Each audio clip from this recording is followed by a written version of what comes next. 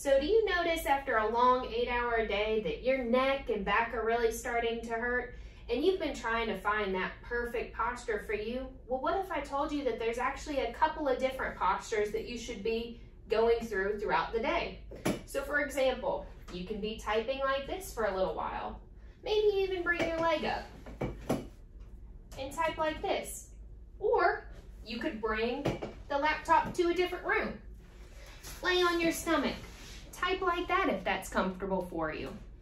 So the perfect thing with this is when you alternate between different postures, it lets your body change directions, keeps things moving.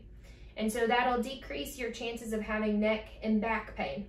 And the biggest thing is finding those couple of positions that are comfortable for you. So if you experience this, please feel free to contact us at Proactive Physical Therapy and Wellness. Any other topics you want me to cover? Feel free to comment and we will try to answer all of your questions for you. Have a great day.